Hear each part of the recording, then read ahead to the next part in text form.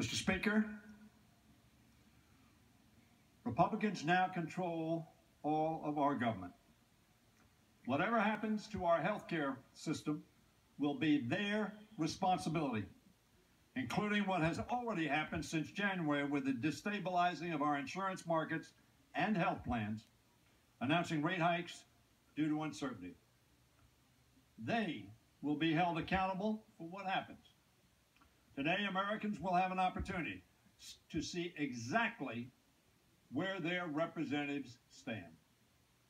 This vote is a simple one.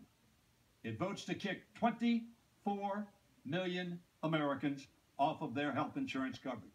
I don't say that, CBO says that, which is perhaps why we don't have a CBO report on the amendment. It includes 7 million people who are covered through their employers.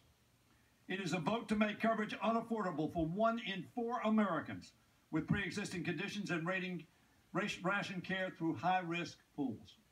It is a vote to impose an age tax on old Americans, some $1,700 to $14,600. That's quite a hike.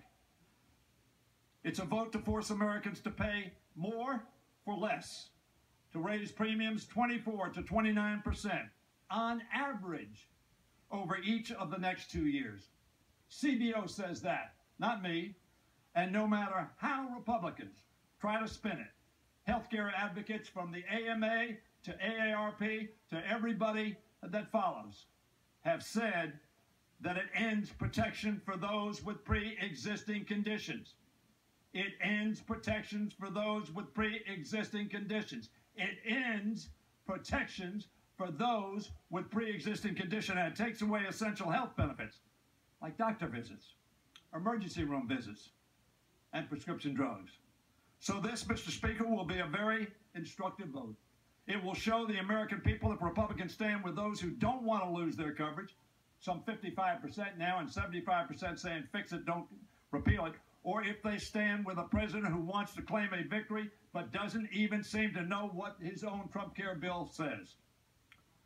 I recommend, as a political strategist who's concerned about 2018, that you once again withdraw this bill. Instead, we ought to work together to make sure that the Affordable Care Act works for all Americans and deliver on the promise that President Trump made from that rostrum when he said that he wanted insurance for everybody. Not kick 24 million off, for everybody. Not make seniors pay more, for everybody. Not to put Medicaid at risk, for everybody. It's far less expensive and far better. I urge my colleagues, come to your senses, defeat this bill. Gentlelady from Tennessee.